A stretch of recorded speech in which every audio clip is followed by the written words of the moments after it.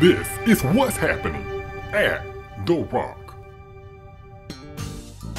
Grace and peace, Freedom family and friends. These are your weekly announcements. Masks are strongly recommended, but they are not mandatory. We will continue to monitor the COVID numbers and will make adjustments accordingly. We have resumed baby dedications here at Freedom Rock. If you desire to have your child dedicated, please contact the church office. Senior Members Connect will hold Bingo with Bishop on Thursday, March 9th, beginning at 6:30 p.m. here at Freedom Rock. Bingo with Bishop is for seniors ages 60 and above. We look forward to seeing you. The nursery has reopened. Children ages 6 months to 5 years pre-K are welcome to attend. And if you're interested in volunteering, please contact your Connection Team leader, Angela Winston, for more details. Mark your calendar for Freedom Rock's Rock Community Resource Center. Every third Saturday from 9 until noon, you will have access to food, toiletries, life essentials, and much more. And do not worry about the cost, because it's free at Freedom. For the month of March, the third Saturday lands on March 18th. We look forward to seeing you. Elder Betty Cole is your outreach director, and for more information, contact the number or email address on your screen. The Ministry of Care will meet every fourth Monday at 6 p.m. via Zoom. Elder Cedric Dubose is your Connection Team leader. Freedom family and friends, let us come together and wish Sanaya Farrell a happy birthday. Sanaya recently celebrated her 13th birthday back on February 8th. Happy birthday, Sanaya, from all of us at Freedom Rock Cathedral. And happy birthday to Roshonda Edwards. Miss Edwards recently celebrated her birthday on Thursday, March 2nd. Happy birthday, Roshonda, from all of us at Freedom Rock Cathedral. So if you have a birthday, an anniversary, or you would just like to give someone a shout out, send us your email to freedomrock@frcfc.org. And for birthdays and anniversaries, make sure to list the first and last name as well as the date. These have been your weekly announcements, and we ask you to keep all announcements in mind and be reminded that Freedom Rock Cathedral is locally committed and globally commissioned.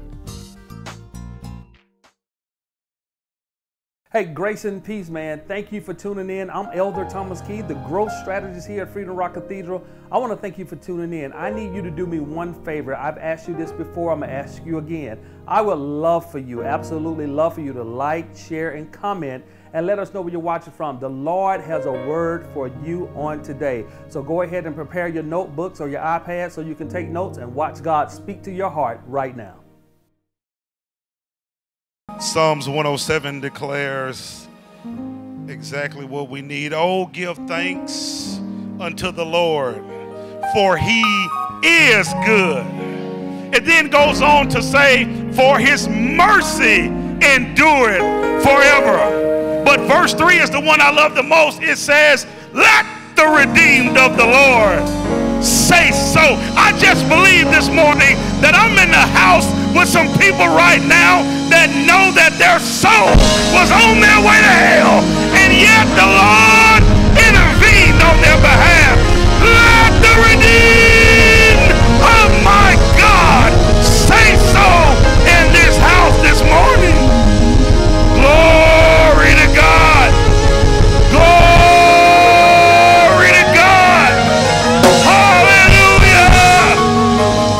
Let the redeemed of the Lord say so.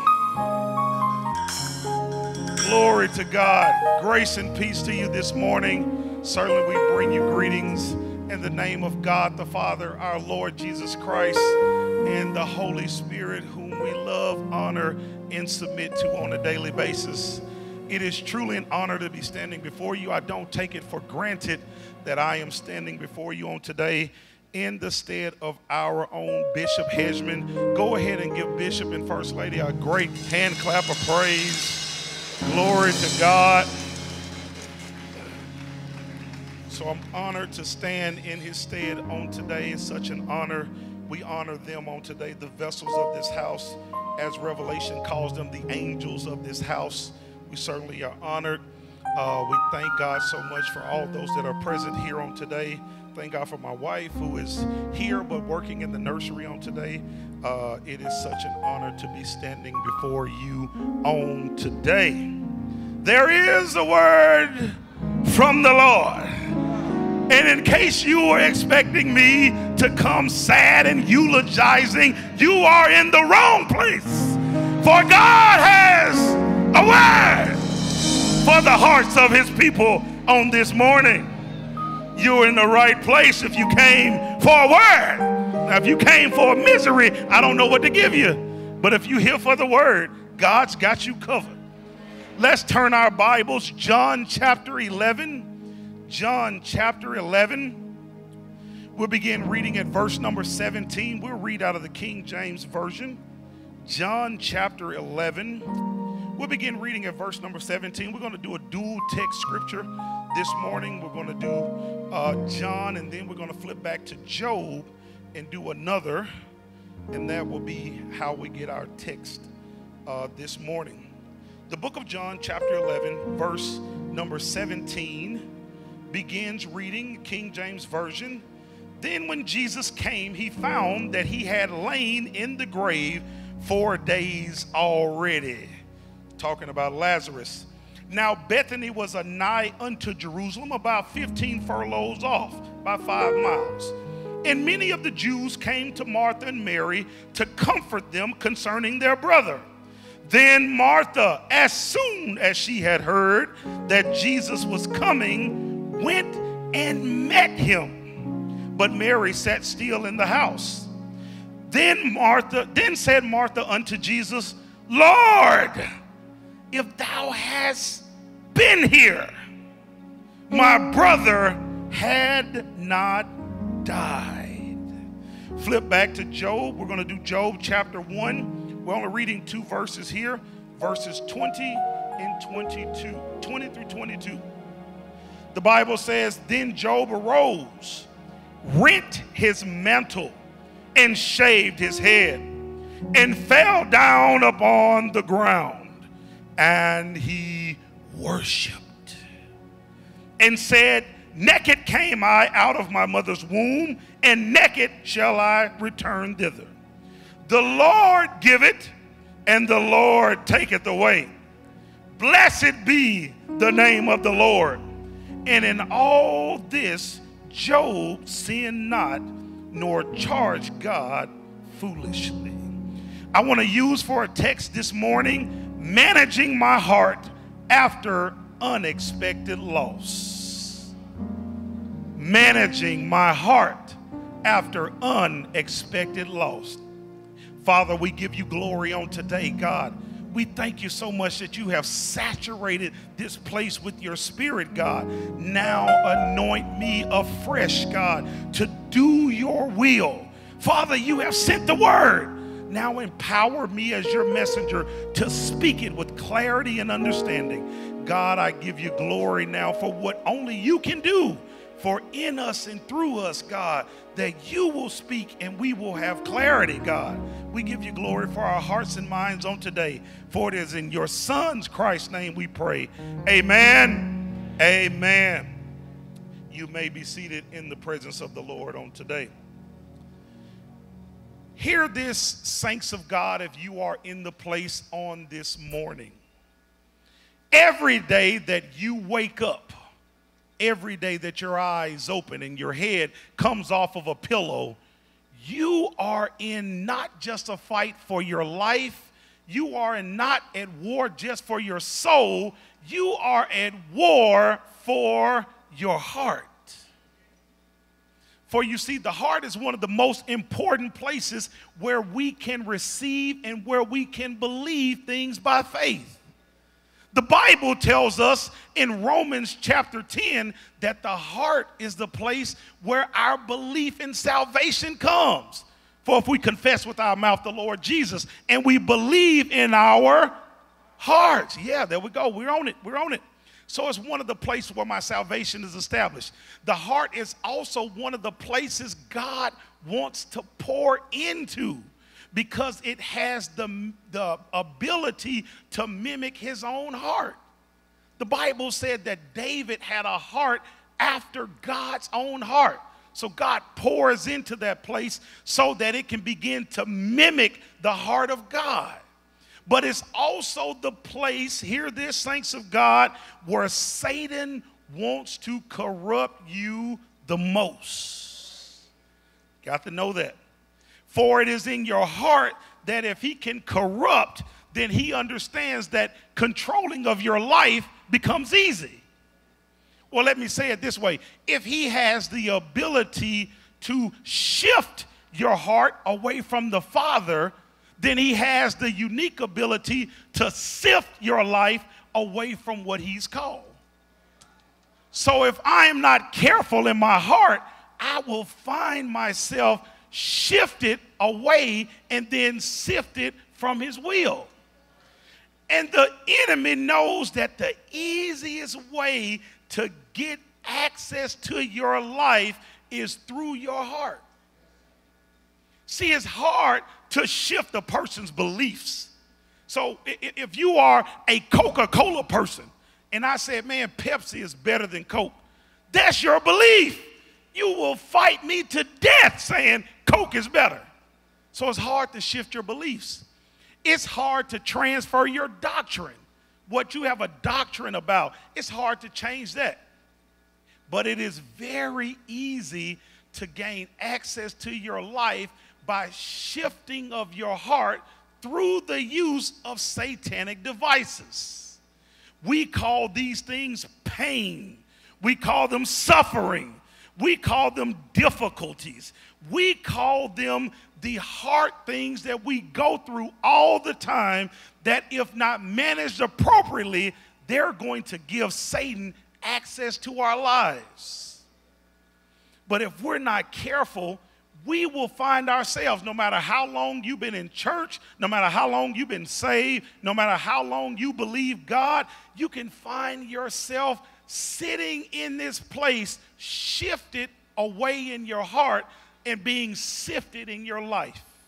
Satan has full control, full access. He's able to do everything he wants to do. He's able to move and manipulate you the way you want to move. And before you know it, a person whose heart was pleasing to God, it was lifting God up, it was giving God all the glory that was available to it, has now found themselves questioning if the relationship with God is even worth it. God, why am I even doing this salvation thing? Why am I here? God, what is this about? God, I don't trust you anymore. You have forgotten me, God. See, a shifted heart will lead to a sifted life that leads you to question God.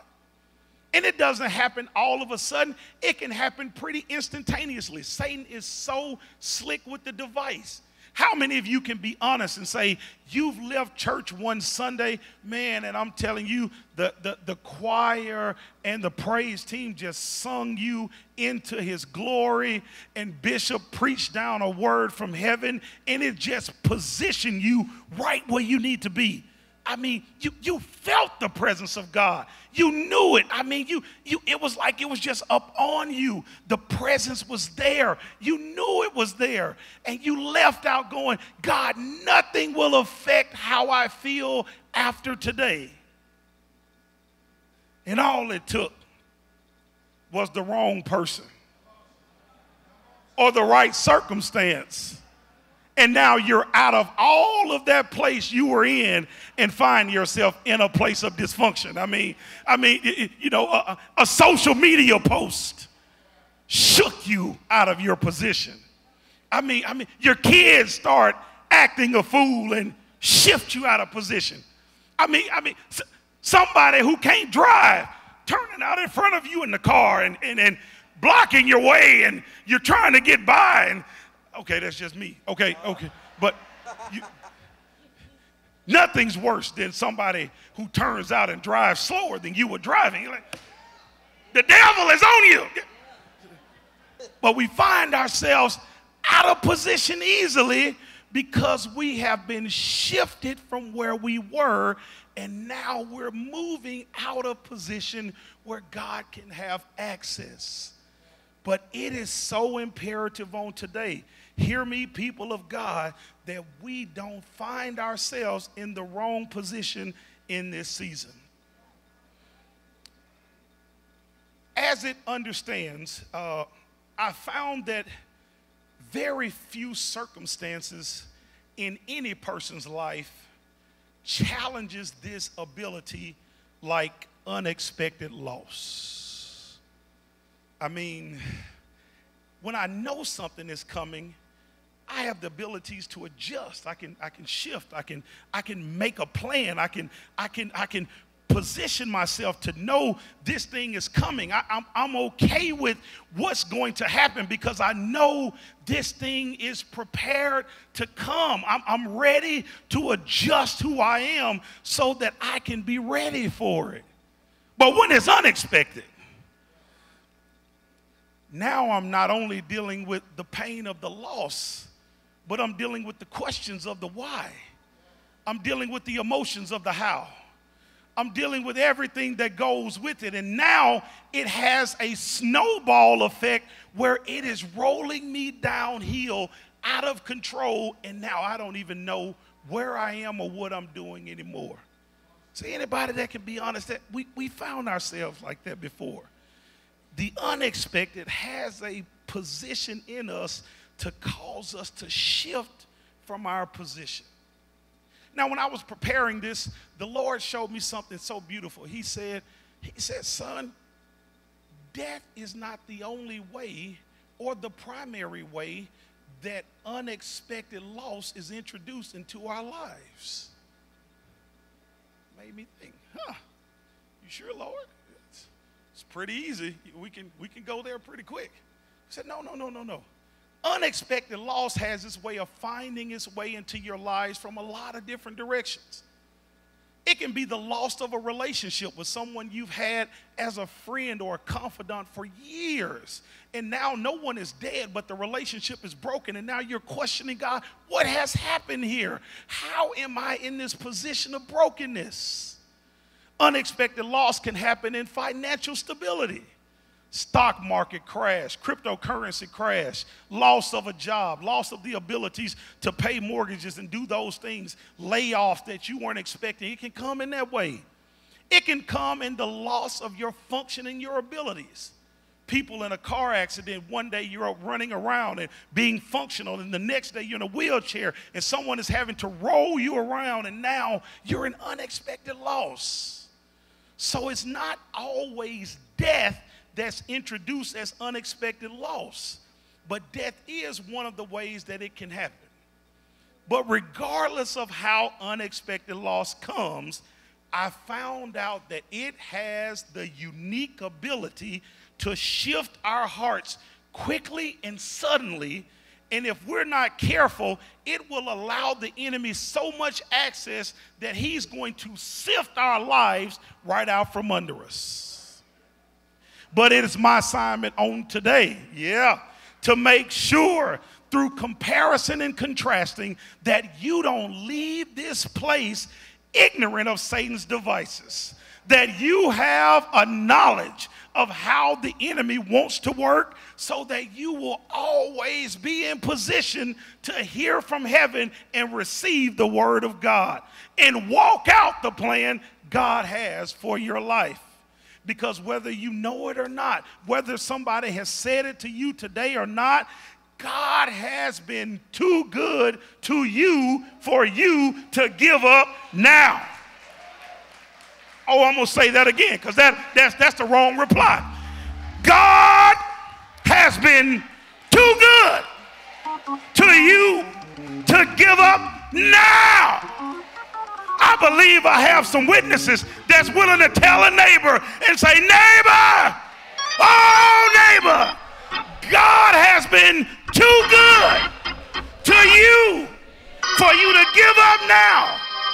And if we're not careful, this loss will cause us to be in a place where nothing about his word, his will, or his way is even something we care for, desire, or want. So it's vital that God begins to deal with us through this problem of unexpected loss. So today the Holy Ghost will help us.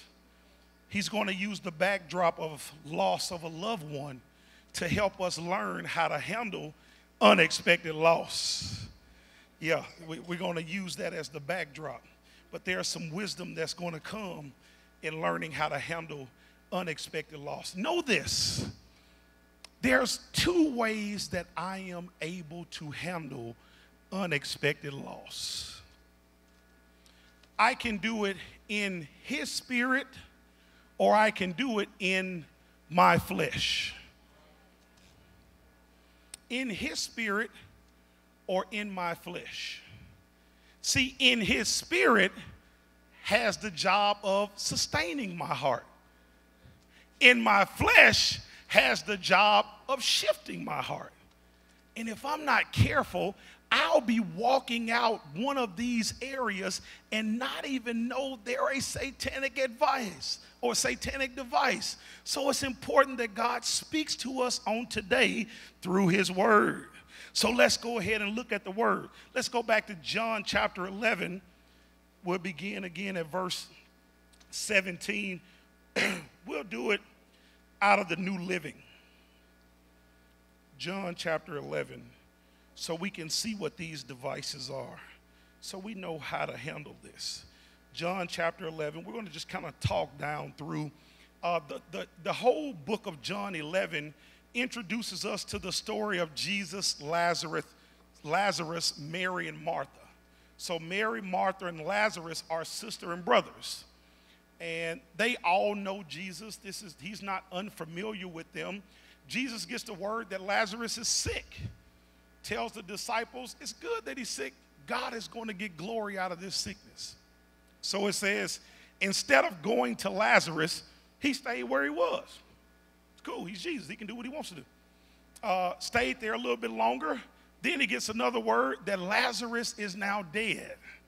Tells the disciples, hey, come on, we need to go and we need to see about what's going on. We're going to go through Judea into Jerusalem so that we can get ready to go see Lazarus. But he's in Jerusalem. He's getting ready to go to Judea so that he can see what's going on with Lazarus and the family.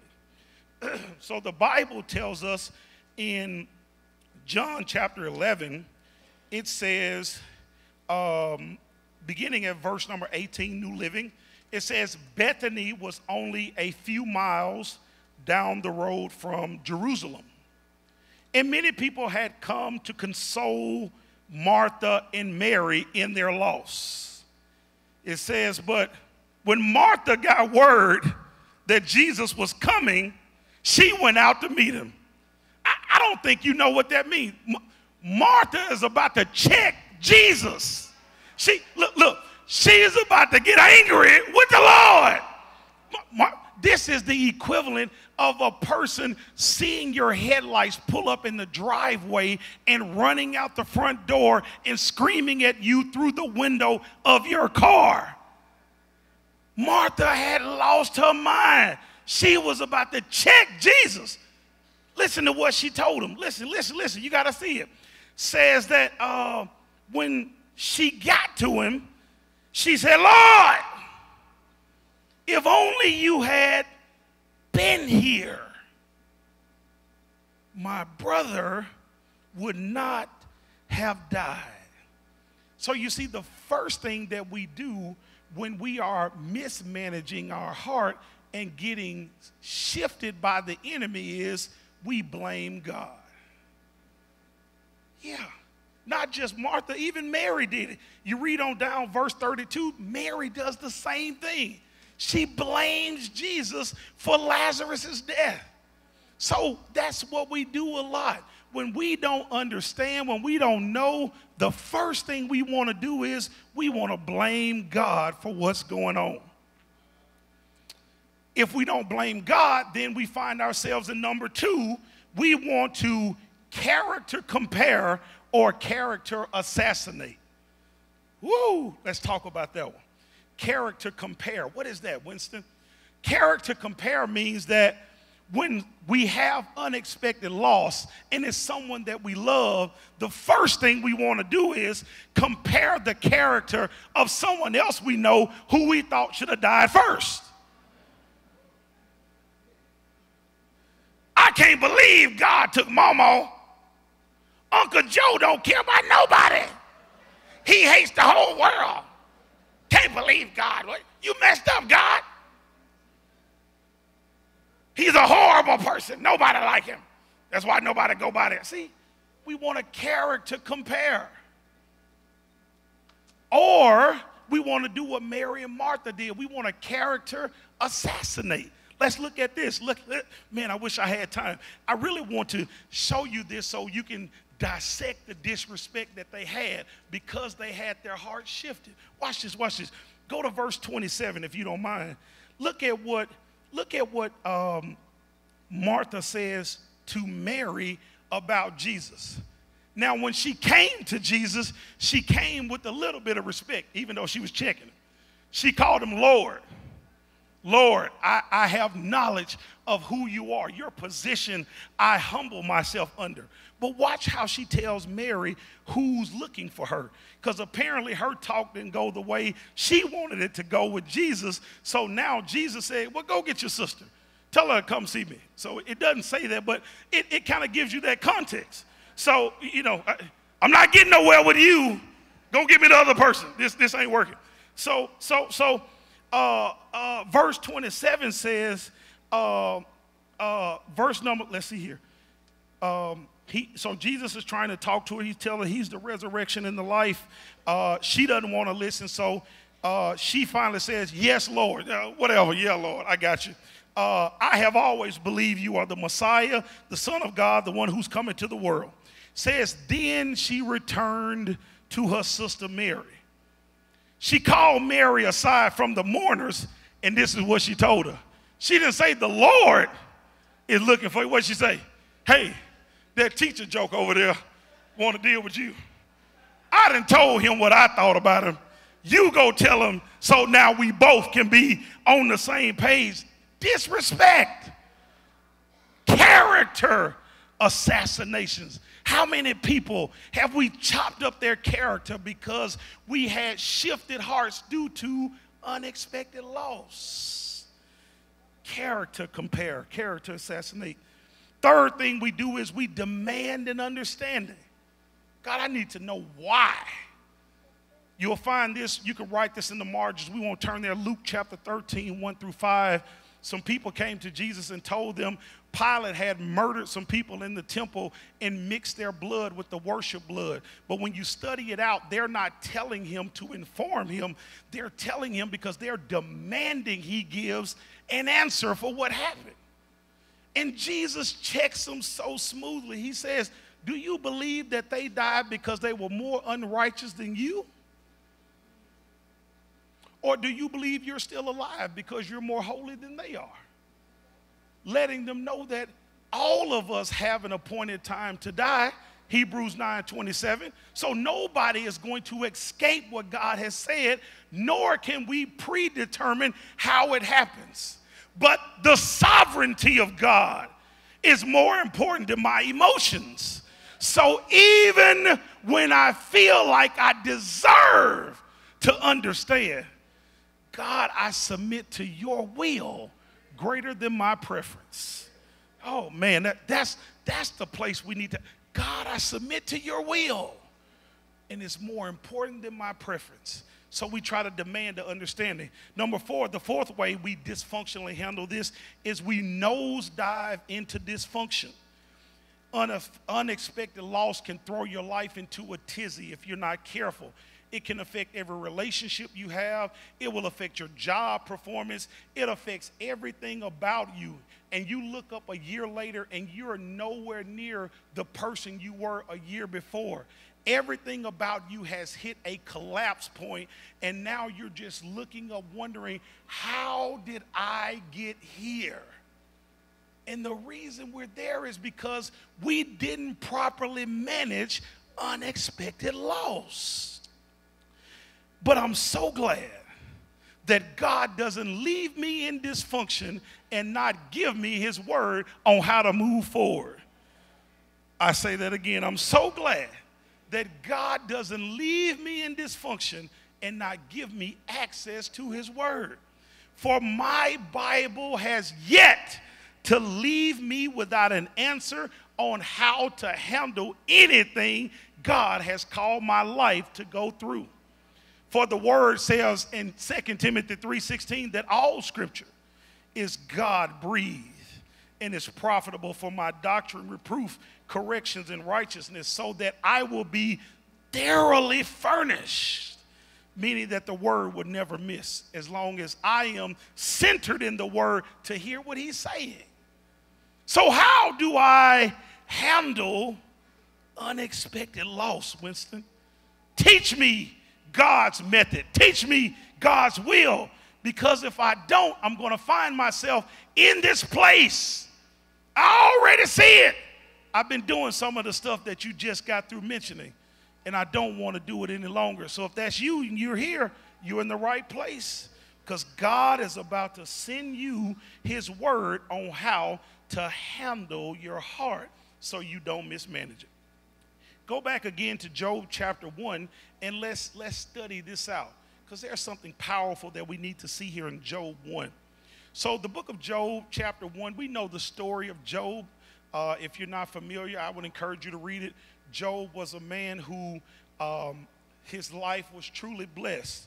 He was blessed in the areas of his family. He was blessed in the areas of his possession. He was blessed in the area of his position. Job's life was blessed. The Bible tells us that the sons of God, or the angels of God, came to present themselves before the Lord, and Satan finds his way there too. So in case you didn't remember, Satan was an angel of light, Lucifer, but he ended up getting kicked out because his heart wasn't right. That's why Jesus said, I beheld him fall from heaven like lightning. God Almighty. When God is angry, he's angry. So now he's finding his way back up, and now God asks him, he says, what are you doing, Satan? And he says, I'm searching to and fro, looking for someone whom he can consume. And the Lord gave him Job's name. And he said, man, hey, why would I even bother Job? Look at how blessed Job is. You got your hands around him. I'm not going to worry about Job. He'll never turn on you. Wasn't that Satan was trying to be right. Satan was trying to find somebody to test. God already knows this. So he says, I'll remove the hedge. You can touch all of his possessions. You just can't affect his life. And Satan went to work. When you read the rest of the chapter from there, he starts to give Job every test a human being can handle, all in a row. We think we've heard some bad news before. You probably heard one piece of bad news, maybe two. Job got almost every piece of bad news you can get all at once in an immediate setting. Bible says that a messenger came to Job, picking up verse number 14, and said, Job, your oxen were plowing, and the donkeys were feeding beside them, and the Sabeans attacked and took them all, stole them, every one of them. Says, while he was still speaking, said another one came and said, the fire from heaven fell and burned up all of your sheep and your servants and consumed them. And now I'm the only one left to tell the story. Satan is really interesting. He always leaves you one person who's interested in telling you the story. Let me tell you what happened. Yeah. See, he wants to affect your heart. He wants you to know.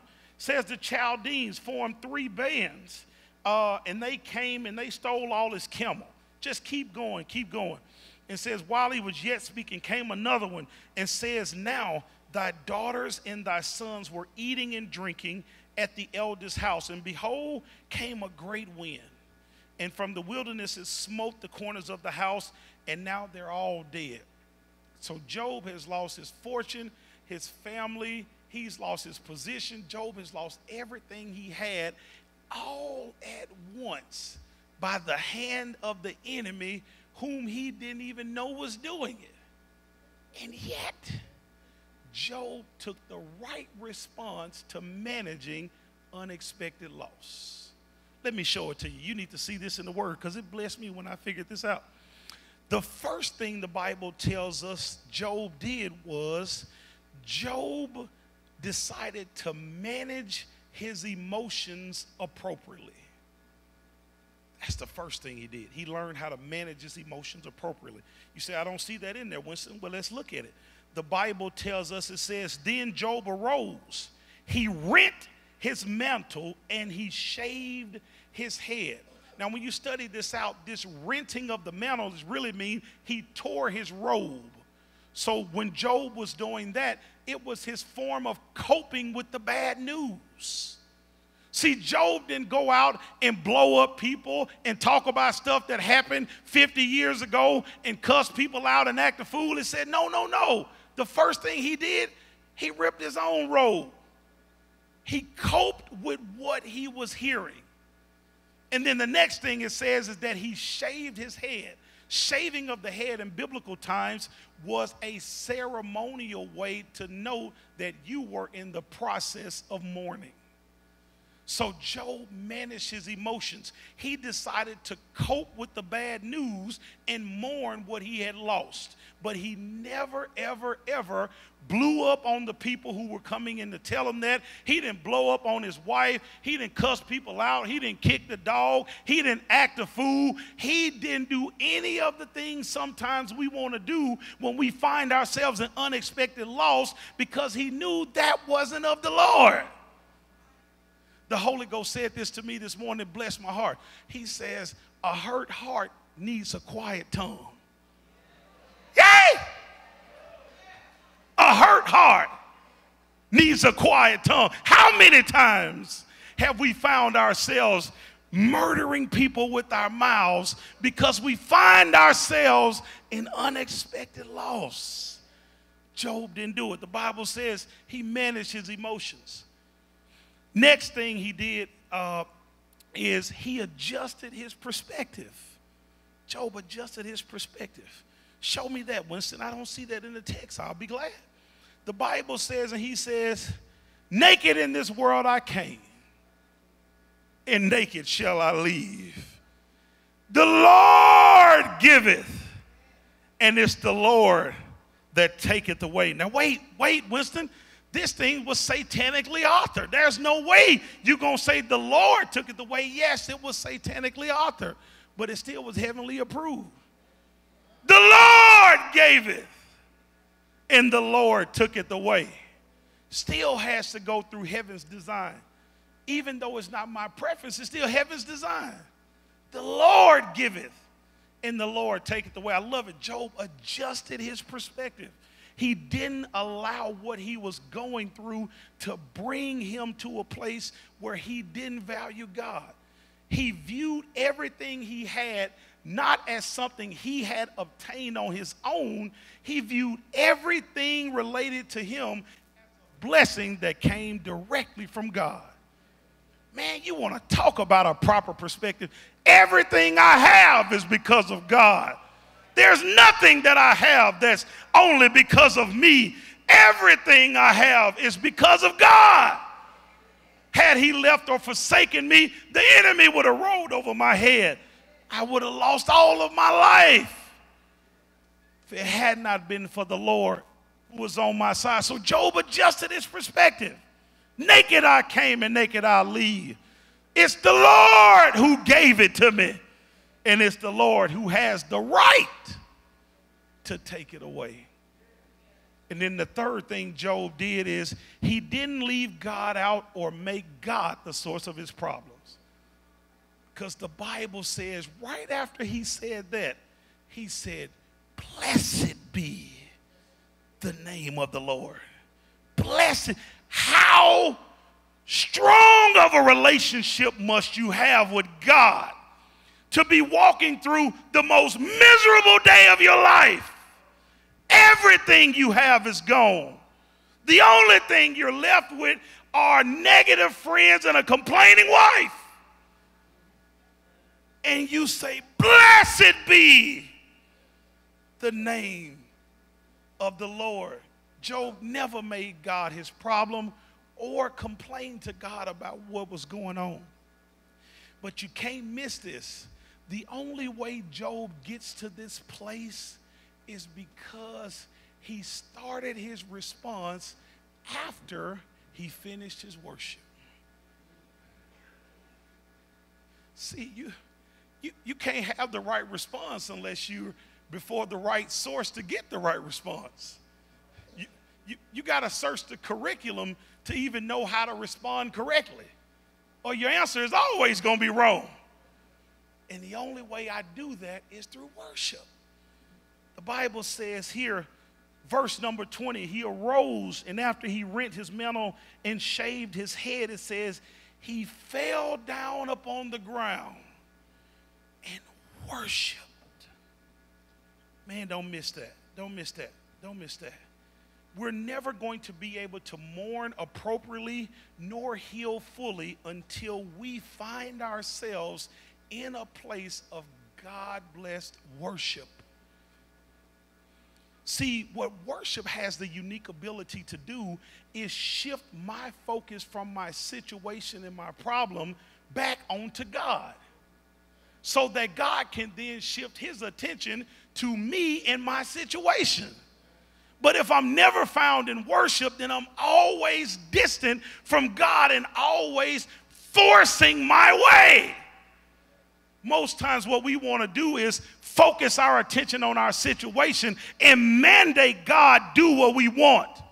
But that's not the word. The Bible says, as high as the earth is from the, well, high as the heavens is from the earth, so are God's thoughts from our thoughts.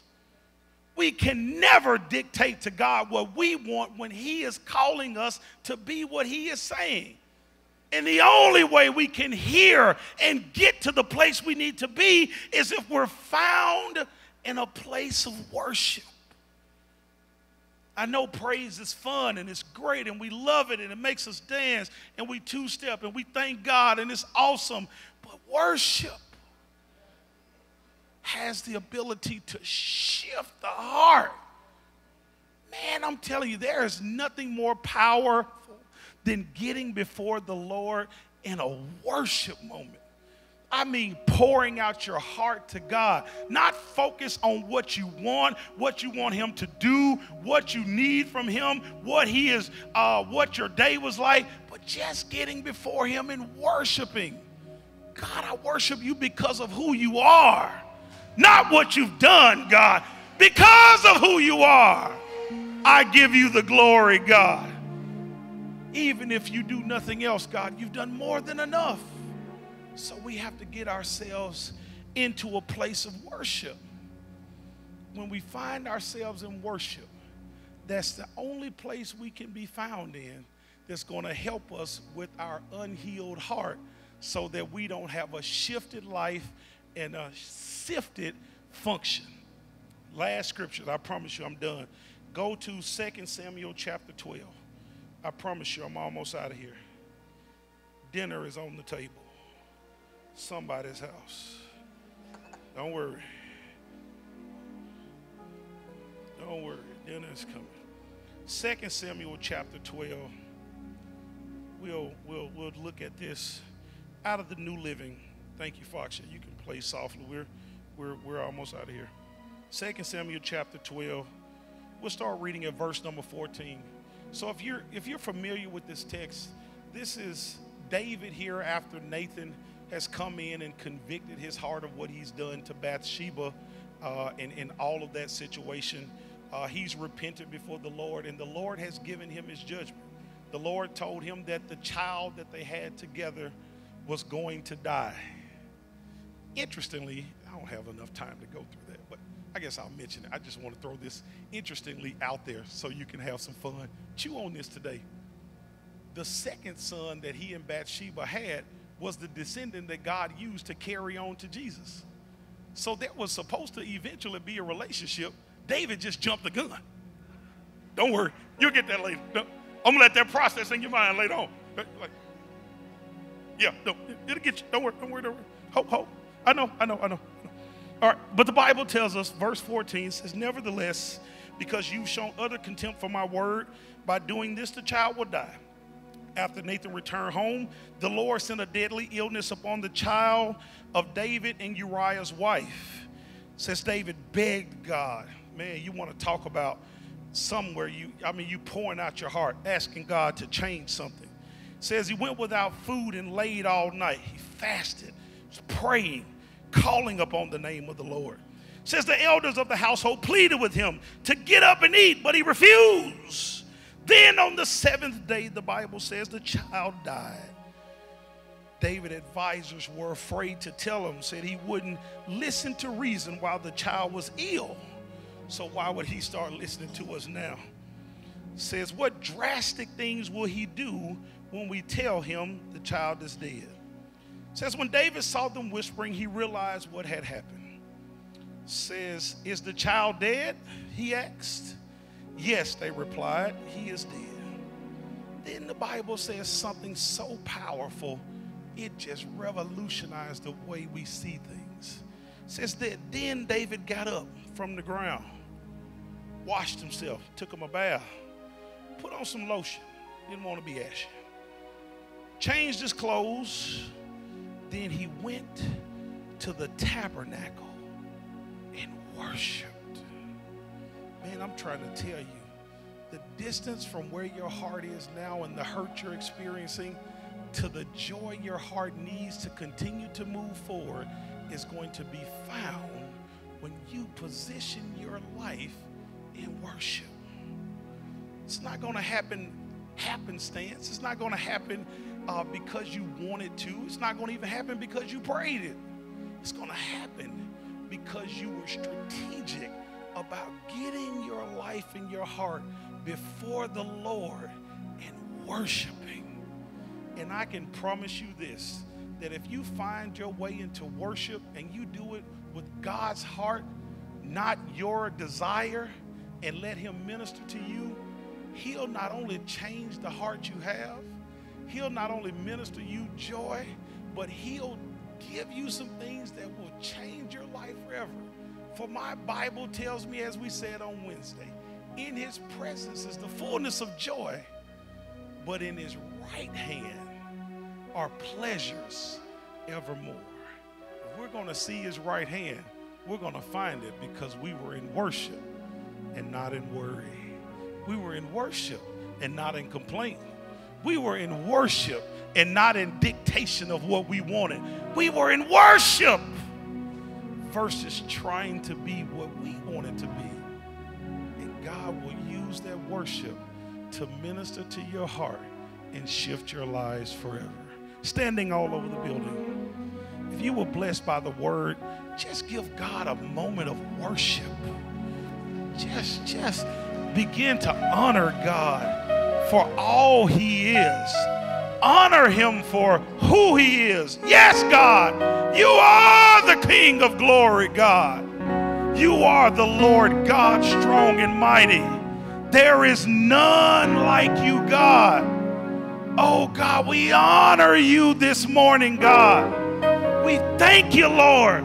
We come humble before you, God. For you are high and lifted up, oh God, with a train that fills the temple, God. And just like the seraphims, God, we cry, holy, holy, holy is the Lord of hosts. Holy, holy, holy is the Lord of hosts. Father, we thank you so much now for your word, God. We thank you that you have poured into us wisdom this morning, God. Truth on how we move forward, God. No, we don't forget, God, and no, we don't rebuke the memories, God, and no, we don't miss the objective of mourning, God, but we humble ourselves in worship and pray you teach us to move forward in you. God, we thank you so much now for what only you can do, Father, speaking to the heart, even when it's hurting, and giving instructions on how to heal. God, we rebuke the enemy in every attempt to operate in the methods that he wants to use, God. We refuse to blame you. We refuse to character compare or character assassinate God. We refuse to do the things, God, that hurt your heart. God, but we're going to handle this moment with joy and with pleasure. For you are God and God alone. And with you, all things are possible. We give you glory now in advance. It is in Jesus' name we do pray. Amen. Amen. Continuing to stand. If there is any in this place and you don't know Jesus Christ as your Lord and Savior, man, what a day to come to know Jesus. Don't miss this opportunity to receive God as your Lord and Savior. Listen, here's the blessing I love about the Lord. He will never demand anything of you that he hasn't done first. He's teaching us to mourn appropriately because he's had to mourn. Bible tells us that after Jesus died, he caused the sun not to shine from the 6th to the 9th hour, mourning the loss of his son for the sins of us. So if he mourned Jesus for us, the least we can do is accept Jesus and be with him. Don't leave this place today without accepting Christ as your Lord and Savior. You need him. I promise you, you need him. If you say we're all saved, that's great. Or you may be in a position where there's nothing about your life that mimics the life of salvation. The Bible says in Acts that the people watched the lives of Paul and Barnabas, and it's here that they came to be known as Christians. It says, we watched you and we noticed your behaviors, and what was coming out of your mouth matched your lifestyle. So we believe you are Christians, one who is like Christ. If you are here today and you say, you know what, there's nothing about me that makes me look Christian other than my confession, then you're in what the Bible calls a backslidden place. And I know that terms hurt your heart, but this is going to bless your life. God is married to the backslider. You can find your way to this altar. There's a restoration in place for you that will change your life forever. I'm believing that God is, ready to shift somebody's life back into the position that it deserved to be in. He says it's not a start over, but it's a restart. He's ready to give you the life back that he had planned for you. And all you have to do is accept our Lord Jesus and repent. If that's still not you, and you are here and you say, you know what, I need a church home. I need to be covered. It's raining in this world and I need to be covered. I need my life watched over and monitored. I need a pastor. For the Bible tells us that's not even something we can do ourselves. Only the pastor does that. Watches over your soul and does it with joy, not with grief.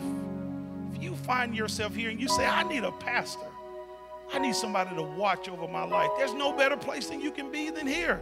Bishop Hedgeman, oh man, he prays for you. He cares for you. He loves on you. He is there for you. He will cover your life in according to the will of God. Don't leave this place today without receiving what God is saying for you and to you today. Well, if all hearts and minds are clear today, we thank God so much for your word. God, I thank you now that all have declared that none of the positions stated match their heart on today, God. Only you know the position of their heart, God. Search them now, Spirit of the living God. Call them exactly as you see, God. Let them now find themselves in the position you are calling their lives. God, we want none to perish, but that all have everlasting life. We love you and we thank you for your word and your way on today. Daddy, we love you. It's in Christ's name we do pray. Amen. Amen. Glory to God.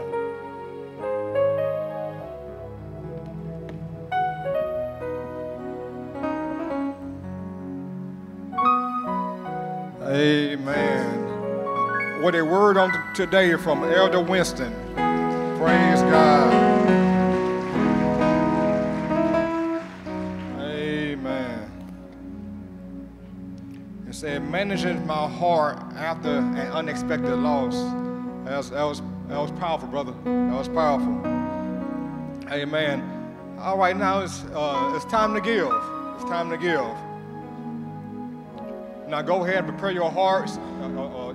Guys, come on and stand. Come on and stand. We know also giving is a part of worship also. And definitely don't miss out. Don't make your worship be incomplete by not having trusted God yet with your finances. Amen. Because we know God's word said he will rebuke the devourer for your sake. Now, also, I know, for that person that has yet trusted God with their giving. Now there are, check it out now, check it out. There are repairmen and mechanics that pay tithes. So when your car breaks down, we're gonna pay them and they're gonna pay their tithes. Okay, anyway. There are 4 ways to give. There are 4 ways to give. Go ahead and choose one. Guys, ready? Repeat after me. As I tithe faithfully and so continually. Lord, we thank you that increase is flowing into my life from multiple directions. Every stream of income that you have ordained is flowing into my life. Streams of compensation, streams of investment, streams of inheritance, and streams of harvest. So therefore, I am blessed. My family is blessed. And my church family is blessed. In Jesus' name. Hallelujah. Go ahead and give God a shout of praise. But definitely, I'm going to just reiterate. Don't limit your blessings because you haven't yet to trust in God in your giving. No, God doesn't change. God's word doesn't change. So if he said that he will open the windows of heaven and pour out his blessings, he's going to do that. So it's up to you and I to trust God. All right, so it's almost time to, so it is time to go. It is time to go. Father God in heaven, Lord, thank you, Father God, for your word on today, Father God. Lord, help us, Lord, to live out this word throughout this week, Lord. Holy Spirit, I ask that you would convict us if we will, as believers, get off track and do something that's not pleasing to God. Holy Spirit, help us to stay on that straight and narrow. And as Bishop has said many times, we pray that no sloppy word comes from us this week, especially as a believer, a follower of Christ. Lord, help us walk, help our walk, and help our talk to line up with your word, to line up with your will, Father God, so that you are pleased with us, Father God. And Lord, we will be so careful to give you all the glory, the honor, and the praise in Jesus' name. You guys have a blessed week. We will see you later. Hopefully you were blessed by that word. I told you the Lord was going to speak to your heart. Don't forget to like, share, and comment. Let your friends know to start tuning in. If you have family, if you have co-workers, if you have relatives, let them know, hey, tune in with me. Listen, I'll see you next week at the same time. God bless.